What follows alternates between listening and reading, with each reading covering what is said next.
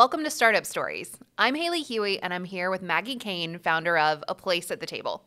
Welcome, Maggie. So excited to be here. Thanks for having me. Of course. Always a great time to chat. You're just doing so many exciting things and wearing so many different hats. I really wanted to hear more about your early story in building A Place at the Table. So how did you find this initial problem that you set out to solve? And what did it really look like to build that organization? How did you know that this was a real possibility? Yeah. How early do you want to go back? Many years ago. Baby Maggie. Baby Maggie, who grew up in Raleigh, North Carolina with her mom and twin sister and older brother. I didn't know you were a twin. I'm a twin. It's the best. She's the best. Awesome. She's the best. She's married to a twin too, which is so interesting. Grew up in Raleigh, so have never really left. Thought I would. Early days with my mom and twin sister, we'd volunteer a lot, and we would end up at the soup kitchen. And so the soup kitchen in Raleigh is fantastic. I'll talk more about that later, but they serve 300 people every single day and in an hour.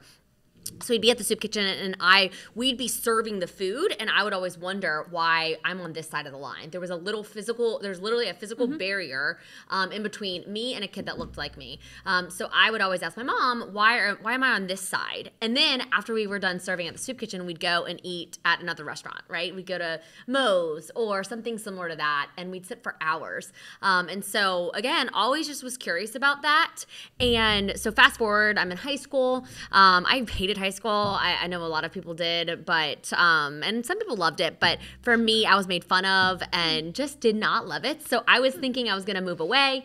Very, very fortunate to have gotten into NC State. Ended up going to State and loved it. But while I was at State, I found my people. I found community. I started volunteering. I was in a service fraternity and heard a speaker. And this speaker came and presented to the whole group and was talking about this day shelter that he was opening. And it was a day shelter working with people experiencing homelessness. So a shelter that saw over 100 people that came in every day and got coffee, got food, and had a place to be. I started getting involved in my junior year in college at State and knew that that was kind of the work I wanted to do. I started to get to know so many folks that were at the day shelter. And when I graduated college, about 10 of them from the day shelter, so 10 folks who were experiencing homelessness, came to my college graduation. So they cheered me on at CHAS in graduation, and I think we only had a few tickets, so I'm not real sure how they all got in, but somehow they got in, cheering me on. And again, it just reiterated the work I wanted to do for the rest of my life. And so I ended up taking a job at this shelter and got to know folks even more. And for me, getting to know folks is done through food, is done through coffee, drinks. It's the time that you really get to spend with someone. Food is that tool. And so I was getting to know lots of folks who were coming in off the streets, primarily folks who lived outside, and I'd go eat with them to get to know them more. And I found myself back at the soup kitchen. So I found myself back in line at the soup kitchen, except I was on the other side. And we'd get our food, we'd get handed a plate, we'd sit down, we'd have to eat really quickly because they're feeding 300 people every hour. And so I realized that, like, frankly, I wanted to spend more time with people, and also, like, I wanted choice. And so I started taking folks out for meals. And my friend John changed my life forever. We were at Golden Corral. He had chosen Golden Corral for the second or third time. And I said to John, John, why have we chosen Golden Corral? I know that you're living outside right now and you're super hungry. Is it because you can pile your plate on and eat a lot of food? And he said, no, I mean, the food is good and I'm hungry, but he said, I've chosen Golden Corral for 2 reasons. Here I have choice. He said, people make every choice for me, from where I sleep to what I eat. Here I get to choose if I want a salad or I want a waffle. And then he said the second more important one is that I feel seen here. He said, people treat me as invisible. Here I'm seen. Someone greets me at the door. They acknowledge me. They come around and see if I need a refill. He said, I feel seen here. It was in that mic drop moment, sitting at Golden Corral with John, where I said, we've got to create a place where people feel seen and people have choice. It was also in 2014 in downtown Raleigh where folks experiencing poverty were somewhat getting pushed out. In Moore Square Park, there were groups that were feeding in the park, and we were told that we couldn't feed in the park anymore. And so it really seemed that people with money were going this way and people without money, we're going this way. And again, there was no place that welcomed everyone together. So started building a place at the table in 2014, and we opened in January of 2018. That's amazing. I know there are a lot of threads of early inspiration there, and maybe even a light bulb moment sitting with your friend John. Yeah. I think having then the drive and resourcefulness to go and actually build something out of that is what I find really inspiring. But starting and building a nonprofit is incredibly challenging. Mm-hmm. Without question, there are headwinds you'll face that you didn't even see coming, and some things will be challenging. Can you talk about some of those early obstacles that you face? So you've had a light bulb moment. Yep. You know that you're really ready to build something that has those core tenets. Yep. How did you do it, and how did you weather some of the early storms? Yeah, absolutely. There were so many challenges. I don't know how much time you have, and so many challenges. But just, every challenge taught us so many different things. We started working on this in 2014, and it took 4 years. As I said, we opened in January of 2018, and we just had no idea what we were doing. That was challenge number one. I had never started a nonprofit before. I had never started a restaurant before, and so you're asking me to start a nonprofit and a restaurant and put them together. So we really had no idea what we were doing. My last name is Kane, so a lot of people think that I'm John Kane's daughter, and John Kane, for whoever doesn't know, is a very wealthy real estate developer in Raleigh. And so a lot of folks thought that it just happened overnight for us, and that if that was true, I always tell people that if that was true, it would have been awesome, but we probably still wouldn't be here today. We spent 4 years building a place at the table. We spent 4 years building the community that makes up a place at the table. But challenge number one, I think, was fundraising. We, as a nonprofit, you've got to fundraise. We didn't have, large donors immediately off the bat that we knew to come in and get our doors open. So fundraising was a challenge, and if you don't have a space, you can't really fundraise. So we didn't really know what we were asking for. And then you've got, not finding a space. We started working with different real estate agents early in 2014, 2015. And I remember so many different calls from people who said, oh no, we don't want you in our space, right? Different building managers. And so finding a space was really tricky. But then if you don't have money, you can't find a space, and you don't have a space, you can't really fundraise. So we were kind of like that chicken and egg saying. We were stuck, and so that was really difficult. And then I think the third thing would be that it's just such an unusual concept, so getting people to understand it was hard. A lot of folks were thinking we were going to be a soup kitchen. A lot of folks were thinking that this place would never work, that people would take advantage. And so getting folks to understand the concept, didn't help with us finding a space, or didn't help with us fundraising. And so we had several challenges from early days, and we still do. And every challenge, I swear, teaches us something. It's that saying, like, when one door closes, another one opens. That's been the truth of a place at the table the whole entire time. Yeah, that's amazing. I think you're totally right, too. You were having to educate people, not only on the problem so that they really connected with it. Also, a pay-what-you-can model isn't as common, right? Yeah. People understand restaurants. Right. They understand soup kitchens. Right. To be able to mash up and create that perfect solution, I say perfect solution, right? You continue to point to iterating on that all the time. There's no just single linear path where you solve this problem and then the next thing is easy and apparent and easy to fix. So I think what I have really been struck by at a place at the table is just the sense of community and the joy that you experience when you walk through the doors. And that's through the volunteers. That's through people who are there getting a meal that otherwise might not. It's the people working at a place at the table. It's everybody who's taking part. So, strong call to action. If you haven't been to a place at the table, now is the time. Don't go another week. Also, the food is so good. So come eat with us. The food is so good. I get the black bean wrap every time I'm there. Oh my gosh, yeah. So with barbecue chips or tortilla chips? Oh, definitely the barbecue chips. The barbecue chips, yeah. So good. Yeah, our staff makes just everything on the menu is phenomenal. So you can't miss it. Yeah. But thank you. I do think what makes tables so special is the joy you experience. As soon as you walk in the door, it may feel really chaotic. It may feel like you're walking into a disaster, but there's still so much joy and warmth, and we call it beautiful chaos. So Maggie, we've talked a little bit about the origin story for A Place at the Table. It's so exciting. It's growing. Can you walk us through what A Place at the Table looks like, works like today? I know you have an army of volunteers, but how do you make A Place at the Table successful every day? An awesome team of people. So A Place at the Table, just to back us up a little bit, it looks and feels like a normal restaurant. So when you walk in, you see fun photos on the wall, you hear good music, you smell really good food, and you get up to the register. That's when you notice that we're a little different than any other restaurant that you go to. And you see suggested pricing, you see folks with volunteer name tags around, and that's when you see that we're pay what you can. So all of our prices on the menu are pay what you can and have a suggested price. And so if you were to get avocado toast and bacon, we'd give you a suggested price of $9 or $10. You could choose to pay that price. You could pay more and pay it forward. So our staff make a living wage, so we don't take tips. So anything that you tip or donate above goes back into paying it forward for someone else.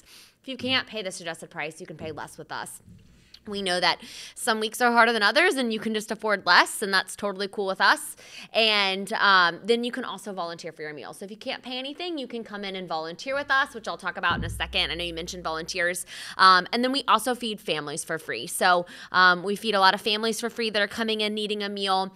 And then the last option, there's so many ways. The last option is our place cards. They look and feel like credit cards or gift cards. And so those get handed out to about 20 or 30 nonprofit partners. Feed the Pack Food Pantry at NC State keeps our place cards, so folks that need a meal, students or staff, can go get one and come back and eat with us. Our mission is community and good food for all, regardless of means. So we say we're using that good food as a tool towards creating community. We have a full-time staff. Everything is chef prepared. Everything's made to order. The food, as I said, is phenomenal. The biggest, the hardest thing in all of our days is deciding what we're actually going to order that day, because everything is really good. And so our staff, all of our staff are making the food, making the coffee, making your lattes, making the pretty latte art in your coffee, and then volunteers help us do everything else. We see anywhere from 100 to 250 people a day who are eating with us. So we say we're fighting food insecurity, but we're really fighting community insecurity and creating a place where we would belong and feel a part of and experience that joy that we were talking about. And so volunteers help us do that and help create that community that we all need in our life. We have folks that volunteer weekly with us. They come in every Tuesday morning from 8 to 11.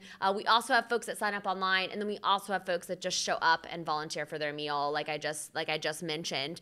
All volunteers are doing the same thing. They are greeting you at the door. They are bussing tables. They are bringing your coffee to your table, doing dishes, doing all the things to support our staff. And as I said, it is beautiful chaos around there every single day, but it works. And volunteers, we could not function without volunteers. That's amazing. So Maggie, tell us, what advice do you have for aspiring early stage founders, or even those people who really want to make a difference in their community? Yeah, absolutely. So many things. I said a little bit earlier that I had no idea what I was doing, and I still don't. But I think what's so beautiful about entrepreneurship, I think what's so beautiful about starting a business is you're not alone. And so I think my biggest piece of advice is don't do it alone. Just because you're an entrepreneur, just because you have this great idea, doesn't mean you have to do it alone. It's so much better in community. I would not be here today if I did not have 25 people on our team that is at the restaurant right now making it happen. If I didn't have an accountant and a lawyer and all these folks that have gotten involved.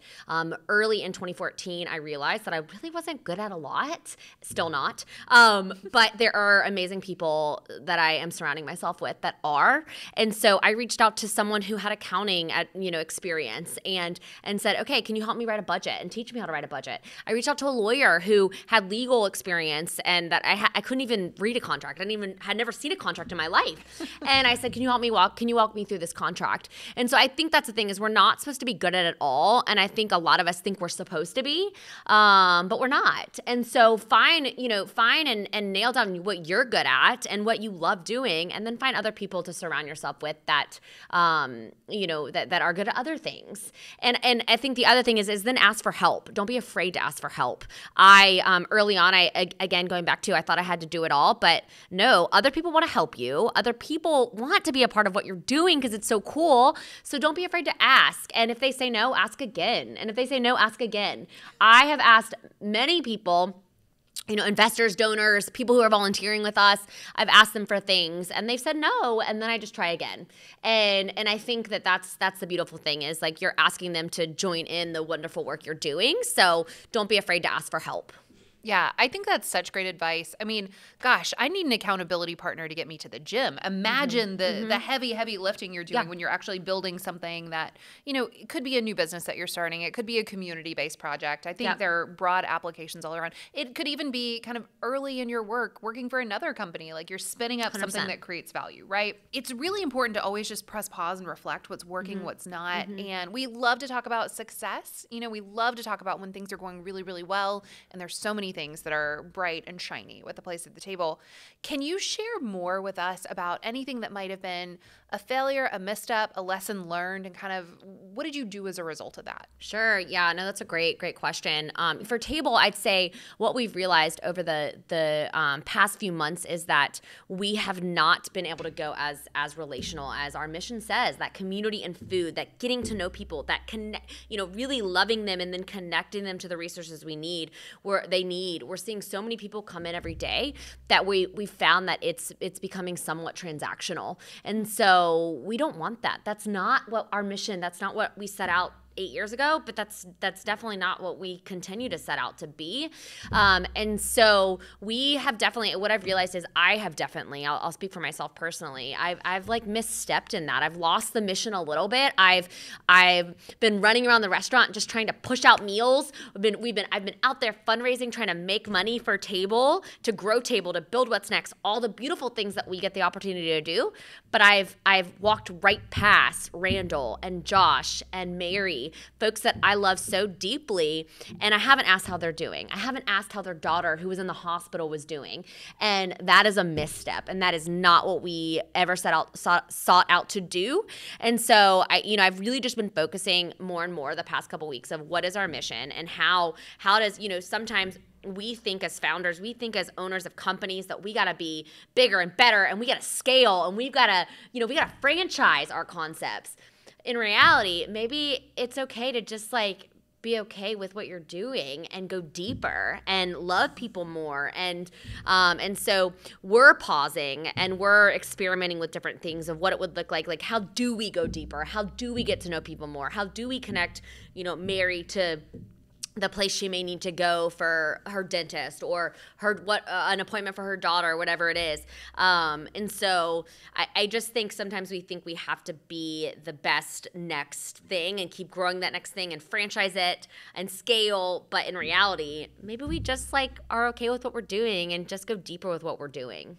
Yeah, I think it's a powerful lesson too, because conventional wisdom, if this were, an early stage tech concept, we'd say, wow, you've hit product market fit. Now, let's just grow and scale as quickly as humanly possible. And, sometimes that's the right philosophy. There are organizations where that really works. Sure. But I do think having the wisdom of knowing what your people most need, and that's the people on your team, that's the people you serve in the community. How do you just refocus and dig a lot deeper so that you're able to accomplish the value that you set out to create? 100%. And how do you care for your staff first, and then have your staff care for everyone else that's coming in there and care for them well, and love them and figure out what they need. And so I think that at least for us, again, like you said, we can't speak for everyone. It depends on what your business is, but we are really figuring out how we can truly love our community so well and do what our community needs. Again, going back to asking what they need, and they need us to be a present in their life, and they need us to be a place where they can come and know that we've got their back. Yeah. There's so many exciting programs and features with A Place at the Table. And, you as executive director are in charge of, keeping the doors open and making sure that you can provide a path to growth. So how do you do that? And how do you ensure future growth for Table? Yeah, absolutely. So a pay what you can restaurant, you would think, wow, they're probably not making a lot of money. And you are right about that. If that's what you were thinking. We only generate about 20 or 30% of revenue, of our annual budget in the cafe revenue. So we definitely 100% rely on people coming in and dining with us, and ordering a latte, ordering a cinnamon roll, eating with us, but then we fundraise the rest. So we're definitely, we're that restaurant nonprofit. So we're generating some revenue, but they do say that restaurants are nonprofits in itself. So but we're actually a nonprofit restaurant, so we're even less. And so we generate, like I said, 20 to 30% in the restaurant, but then we have to fundraise the rest. And so that's outside donors, that's individuals, that's foundations, grants, sponsorships, things like that, that makes, a place at table what it is. So we have to go out, we have to fundraise, we have to really spread the At Table mission, so that folks can support it from, near in town to afar. Yeah, that's great advice. And I think you guys also have a gala or a fundraising event each year. Giant party. Yeah. We'll call it. Yes. And so that helps us raise money as well for our budget. But it takes every person to make this place happen. We said whether you're dining with us, donating, volunteering, you're making it happen. And it takes a whole team of people. Yeah. So Maggie, my last question for you today is kind of let's be future focused here. You guys are doing exciting things at Table. You now have a mobile concept. You have a food truck that's become part of a Place at the Table community. How's that going? And what are you really excited about as you think about the future? Yes, we are so excited. So I'd say first, we're so excited to, as I mentioned a few minutes ago, is going deeper. We're excited to continue to connect with our community, know more folks and more community members that are coming into a Place at the Table. So we're really excited to continue to do the work we're doing in downtown Raleigh. And then we're excited about what we're doing next with the Travel and Table and mobile food truck. I would be wealthy if I had $1 for every time someone told me 10 years ago, you should just start a food truck instead of opening a restaurant. I said, we're never going to start a food truck. Now we're here. We're starting a food truck. But we're really excited because a Place at the Table, I've mentioned a few times that it's really packed in there and it's beautiful chaos. It is crowded. We are somewhat at capacity each day at any given time. And so we just started to think, what else can we do? How else can we support the greater community? We're going to still really focus in on what we're doing at a Place at the Table, but we're going to hire another team and more staff so we have the opportunity to employ more people. We have the opportunity to love more people out in the community.